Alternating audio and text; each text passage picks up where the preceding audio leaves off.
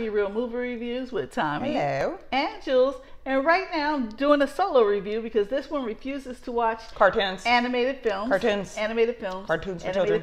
See how she does? See how Water she and does? oil, like we said. All right, yeah. Okay, let's go over this cartoon. Somebody get her, please. I am reviewing Hotel Transylvania for Transformania. It is on Amazon Prime, and also now it's in theaters. I watched it on Prime a couple weeks ago. I didn't know it was going to come out on theaters. That's odd for it to come to Prime and then go to theaters. I don't think I've ever seen that happen. Have you? I don't recall. That's awkward. I wonder why they did that. Good for them. You know, get that money. Get that shit. But usually goes to theaters and then after, you know what I mean? Because the theaters usually generate more money. Yeah. So if I got a family of 4 and I'm going to the movies, I'm spending more money than, watching it at home. But I'm curious. I'm going to have to look that up why they did that.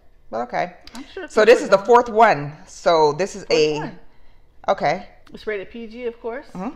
And it stars Brian Hull as Dracula this time. Andy Samberg as Jonathan. Selena Gomez is back as Mavis.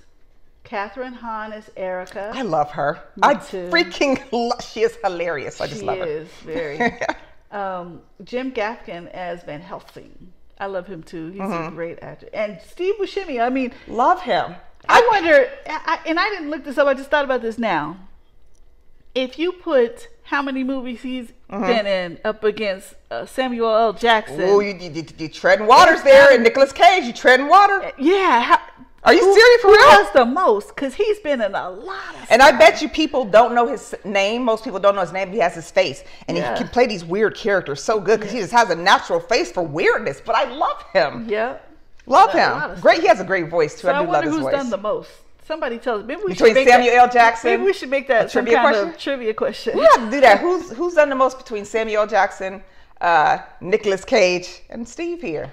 But that's a close race. Yeah. Okay. Molly Shannon as Wanda. She's freaking hilarious. I love her. David Spade as Griffin, and one of my favorites, Keegan-Michael Key from Key and Peele. Yeah, he plays Murray. All right. So what's going on in the fourth Hotel Transylvania? So for this 4th one, I'm going to read what Sony Pictures wrote. Okay. Per Sony Pictures. Okay. Yeah, per Sony Pictures. When Van Helsing's mysterious invention, the monstrification ray, goes haywire, Drac and his monster pals are all transformed into humans, and Johnny becomes a monster. In their mismatched bodies, Drac, stripped of his powers, and the exuberant Johnny, loving life as a monster, must team up and race across the globe to find a cure before it's too late and before they drive each other crazy. Yeah. With the help of Mavis and the hilariously human Drac Pack, the heat is on to find the way to switch themselves back before their transformations become permanent. Oh, so they don't want to be human. So what they're trying to say? They want to be monsters still. They were monsters. They got changed to humans. They like themselves. That's what they're saying. They want to be the way that they were. They don't want to change. I don't know. Maybe I probably want to just be a monster too. Maybe you're right. Maybe I do need to watch this because I think, you know what? With the way the world's going, there's going to be walkers and zombies pretty soon. Maybe I just want to be a monster. Johnny was loving it. He was digging it. Love yourself. Yeah. I like my weirdness. I enjoy that. So you know what? I probably should watch it. I think I might be feeling them. You should. But they sure don't want to be human. So I really enjoyed this one. It's fun. If you've seen the other Hotel Transylvanias, it's just along those lines. So you're still gonna get that same fun and excitement and some lessons, about being in somebody else's shoes and all that. That's a good lesson. They change and everything like that. Are there extra scenes? No, there's no extra scenes. Here's some notes that I got from IMDb. The only original actors, because I was thinking about this too. Drac used to be played by someone else, and I was like, who is this Brian Hull? But Adam Sandler used to play him. He used to do it all. Okay. Yeah. So it says the only original actors that are involved in all 4 Hotel Transylvania films are Selena Gomez, Andy Samberg, Steve Buscemi, David Spade, Fran Drescher, and Molly Shannon. Fran Drescher. Adam Sandler, Kevin James, and Sandler's daughter Sadie Sandler were in the first 3 films before they were replaced by Brian Hull, Brad Abril, and Zoe Berry in this film. And CeeLo Green was in the first film before he was replaced by Keegan-Michael Key in all 3 sequels. He has a funny voice too, though. CeeLo does. I like him. I couldn't tell the difference. He sounds a lot like him. Yeah, he does a good impression. Okay. The first Hotel Transylvania film to not feature Adam Sandler as Dracula. Instead, Dracula is voiced by Brian Hull, who's also voiced the character in Monster Pets, a Hotel Transylvania short film. Did you see that one? No, I did not even. I know it exists. Did you know it existed? I didn't know it existed. I'm not that far into it. Learn See, I watch these because day. they come out to the movie theaters, so that's why I watch these. Sony Pictures Animation's first and Columbia Pictures second Amazon Studios exclusive film. So maybe that's why it came out. I was just about to say maybe Prime not. Maybe first, that answered our question. and then went to the theaters because they're like, it's our film. We can put it out where you want. We own it. We can do whatever we want. Now that makes sense. Okay. And I like that all these different platforms are doing their own movies. They don't have to go negotiate with anybody and all that stuff. And plus, it's giving more people work. It's giving directors, it's giving actors, it's giving behind the scenes. Everybody gets more work. So I'm totally loving. And I love watching originals, especially on Amazon. Netflix is raising their rates. I heard that. And isn't it kind of a steep hike? What's it, like $2 or $3 or something a month? But they're also, they got Shonda Rhimes now. She can do whatever she wants. She's making all kinds of shows for Netflix. They hired her. Okay. Tyler Perry's got his thing. Oh, the Medea just came. Okay. They're hiring, we're going to do that movie. Yeah, they're making so much original content for Netflix. That's where they got to get that money back. Yeah. And plus, we knew stuff was going to start going up after, the whole pandemic thing. And stuff is inching up a little by little. Like some places I'll see something must have went up 50 cents. Like the dollar store. People are like, why is it like $1.50? That's a dollar store. I'm like, I don't care about the extra 50 cents. There's nothing major that I'm getting out of here anyways. I thought it was 25 cents. I went to when it was $1.50. Oh, yeah, okay. But I see inflation in some places, like some of the fast food places. You might see a 50 cents increase, but it's nothing major, and a lot of it is nothing that I have to have to live. So we get it. Yeah, they're like after I forgot how many years in business, Dollar Tree. They're like, we hated to do this, but with the cost of shipping and the cost of things going up, that's why they had to raise their prices. They could just go ahead and say it and quit beating around the bush. We know why you raise the prices. Just we get it, but okay. Because you want to. Yeah, but I'm gonna go ahead and give this. I mean, this. How many clappers? It was good. It was fun. I'm still gonna give it 3 for sure. But if you have little ones, I'm sure that they're gonna just dig it. They're gonna love it and enjoy it a lot. I enjoyed it a lot, but I mean, we're on number 4. That's a lot of them.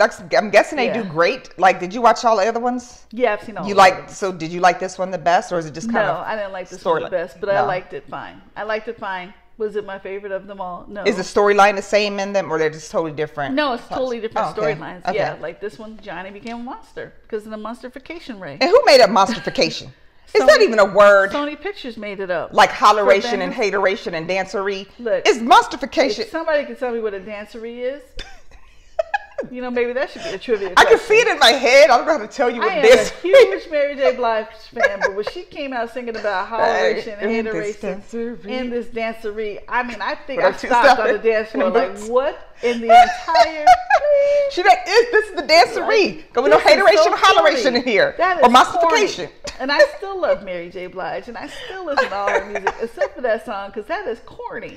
Well, you can Shakespeare made up his own words, so you know what? Everybody else can do it too if they want to. And look, that was a big hit for Mary, so who am I? You know what I'm saying? I review movies, not songs. It was funny. I think everybody got a kick out of that, though, when that song came out. I still do, but...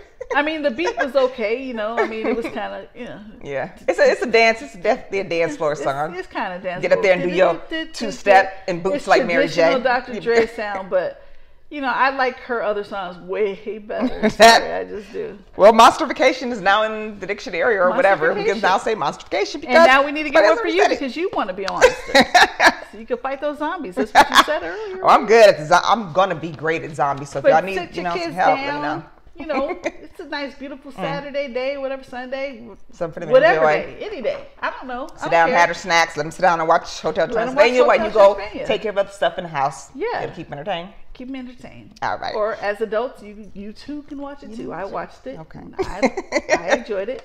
We're going to have to get her to watch at least one animated film. I need the children because here. I watched Tragedy of Macbeth. That's a movie for her. And Denzel Washington and Frances McDormand. McDormand. These are movies as well. She has to watch at least one animated film. I will do one. Okay, I will do one. I will do one.